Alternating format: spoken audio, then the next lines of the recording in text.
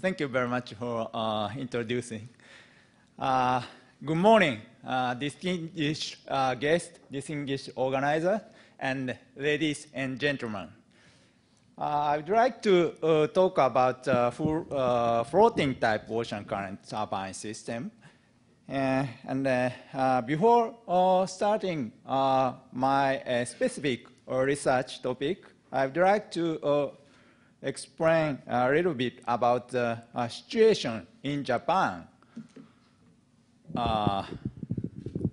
Actually, as you know, the energy situation of Japan is almost the same as that in Taiwan, because our country is isolated, surrounded by sea, and also we don't have any grid to connect big land. And also we import 99, I'm not sure, but maybe 99% of energy from abroad.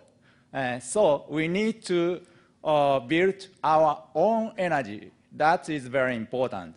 So, so far, we prefer to nuclear power as our own energies.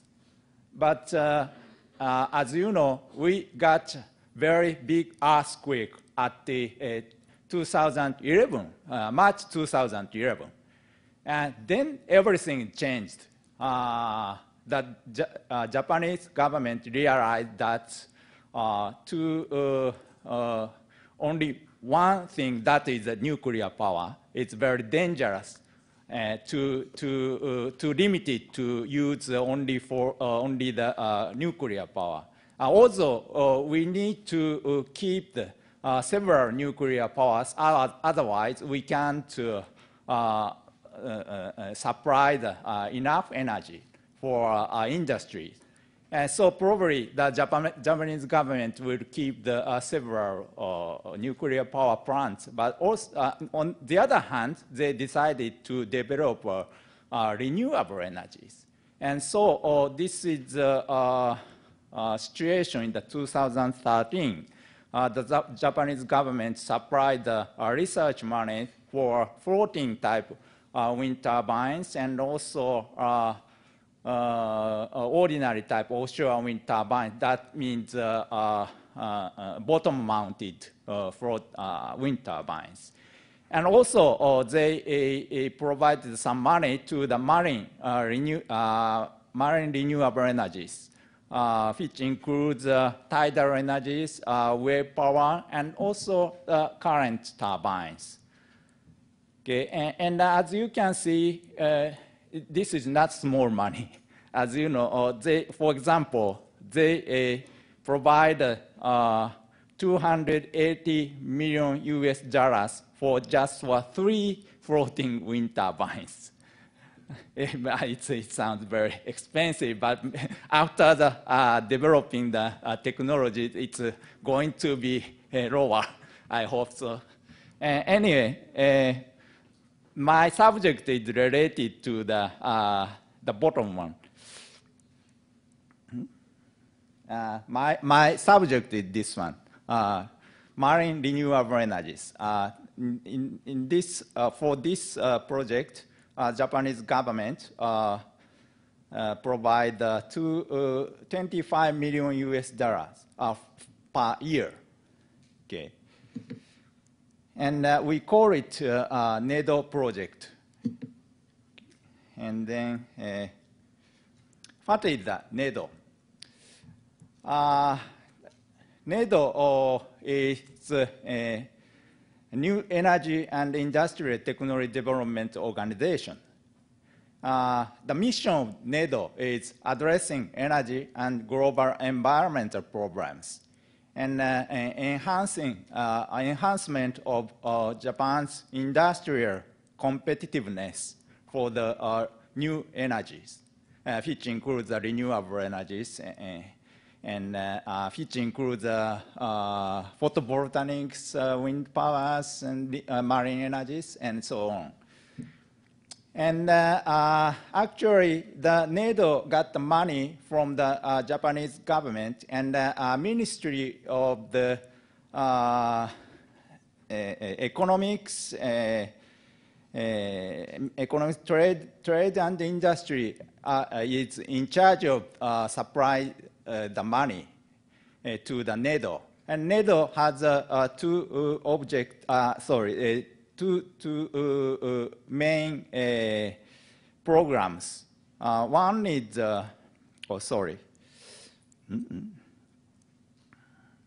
one is technology development project. This one. And the other one is demonstrate project. And in the case of marine renewable energies, we have two projects like this. And I have to say that budget at the 2011 was 5 million USD. It's decided before the earthquake.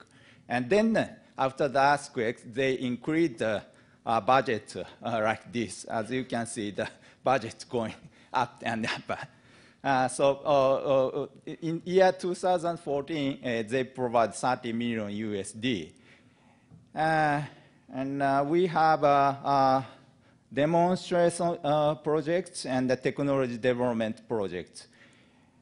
In the demonstration projects, the companies plays important role as main players. For example, this one. For example, this wave energy project, Mitsui Shipbuilding Company is the main player. And university is supporting their project. On the contrary, the technology development project, the university should play an important role as a main player. Our project is the top one. In this project, the University of Tokyo it plays as a main player, and IHI, Toshiba, and Mitsui CGSSI supports to realize our idea. In the technology development project, we have 4 projects, which includes OTEC and 2 tidal projects. On the contrary, demonstration projects, we have 4 wave power projects and 1 tidal, and also the 1 wind and tidal combination project. Reason why in the demonstration projects, reason why number of wave projects so many is that they use already developed technologies because it's a demonstration project. On the contrary, technology in the development technology development project, the technology itself is a little bit future-oriented technologies. That's why ocean current is included in the technology development project. Okay, I would like to show you a little bit about the activity in the University of Tokyo. At the year 2009, our laboratory started from this small-scale project. Of course, it's supported by NEDO. And we also have another project that is floating, surface floating ocean current turbine systems, studied by Professor Yamaguchi, Suzuki, and Waseda. This one was supported by Ministry of Land, Infrastructure, and Transportation. And after that, we got support from the mixed, that is the Ministry of Education and Technologies. Then we continue, we've been continuing the study on current energy. And at that time, this one, in year 2013, my students got award at the Teco Green Tech contest. They got the international championship. I appreciate very much for Taiwanese. And then we got a very big budget from the NEDO from 2011. Okay. Okay, I'd like to move on to the what is the Kuroshio energy. I believe that Kuroshio is Asia's big energy resource, and I have to say that ocean current itself is one of big energy resources, and we have a Kuroshio main. I believe that we have two main ocean current energies. One is Kuroshio, the other one is Gulf Stream in Mexico. And also energy of Kuroshio is roughly 60 gigawatts, although the NEDO showed that NEDO said that it's 200 gigawatts, but I don't believe that. As a scientist, I'm very conservative. But anyway, that 60 gigawatts is a very huge number, and the total demand of electricity in Japan is about 100 gigawatts. That means Kuroshio is 6% of our total electricity power. But the problem is that we cannot get that all amount of 60 gigawatts. Probably, if we do that, we will have some environmental problem. Therefore, I think that probably 10% of the 6 gigawatts is okay. That means still 60 gigawatts. That is still a big amount. Okay, and we have already know that there is several promising areas. As you can see, I indicate the three promising areas, and the near Taiwan area, it's located upstream. So to be honest, I'm envied Taiwanese. Because, as you know, it's upstream. If they get all energy of Kuroshio, we have no chance in Japan. So anyway, the characteristics of the Kuroshio current is that the speed of flow is not so high.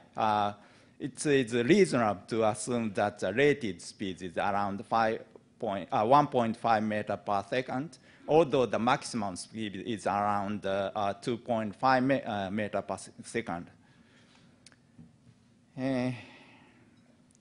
Okay. And if the current speed is low, or this is the case of ocean current, the diameter of turbine should be big, otherwise we can't get enough energies.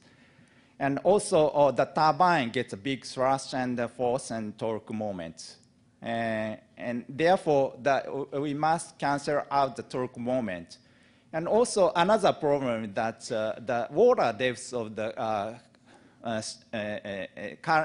current stream is very deep. Therefore, we need to choose a floating type. And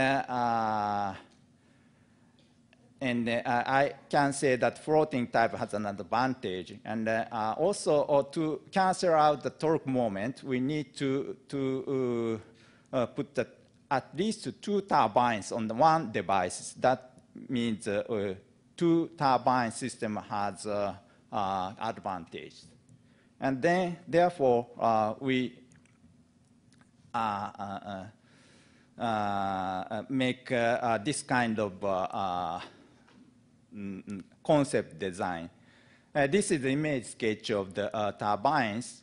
And as I said, that if the rated speed is 1.5 meter per sec, and rated power is 2 megawatt, in this case, the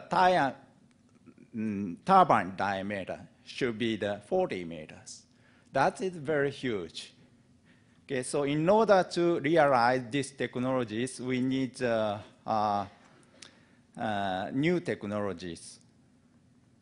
So at the beginning, we tested the small size model like this. Okay, could you start the movie? So in order to imagine what is the current turbines, I would like to show you a little bit about the movie. This is the model. And at the beginning, that device is floating on the surface, and then it's that the increase is depth, and then we started the turbines like this. As you can see in this movie, actually it's not visible, but there is a mooring line here, and it's actually towed by the towing in the towing tank.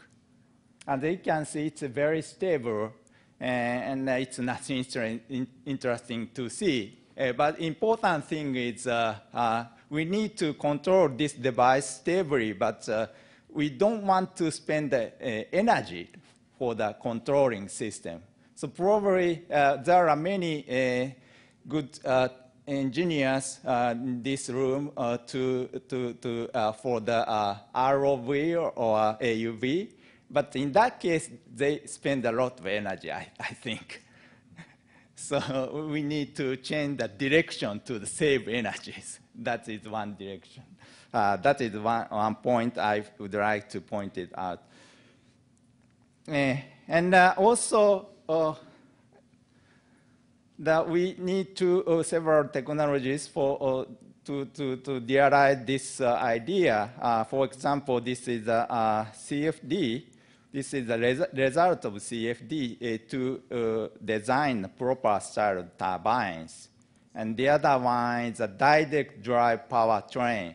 That is important because we need to increase the rate of revolution. At that time, usually with the gearbox, but gearbox include the oil.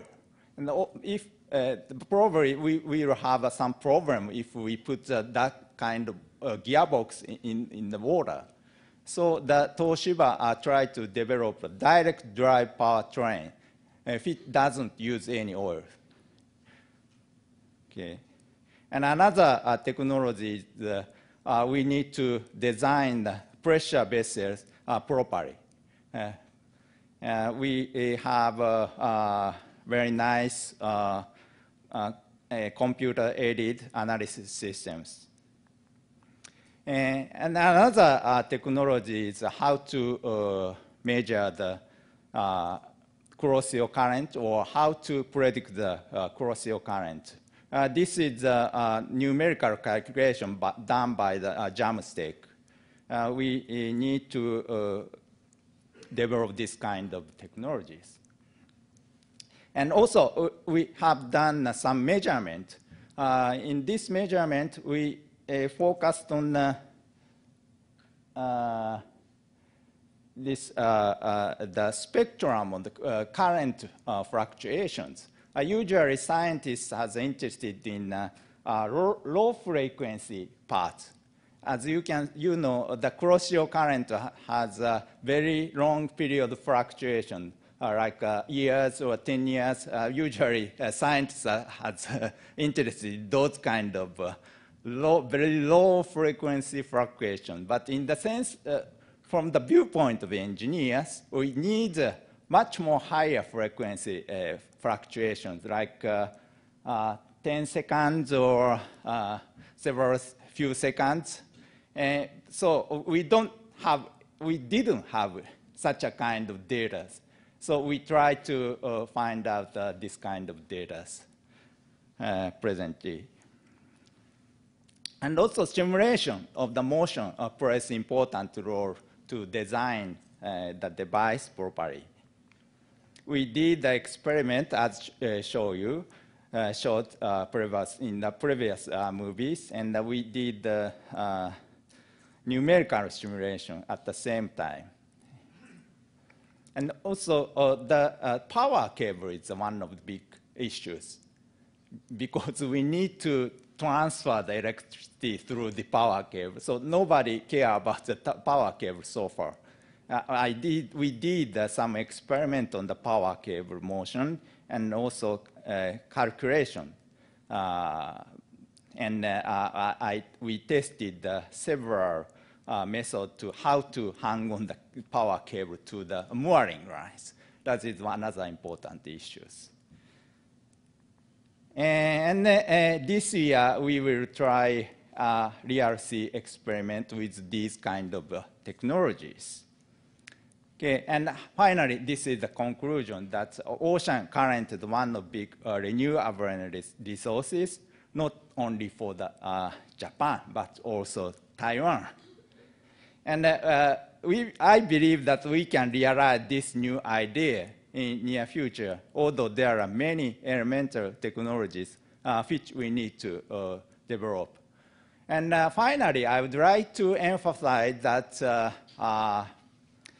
collaboration between Taiwan and Japan, also the other countries, is very important to develop such kind of new technologies. And also, I have to, this is my obligation to acknowledge my sponsor. Okay, thank you very much for your kind attention.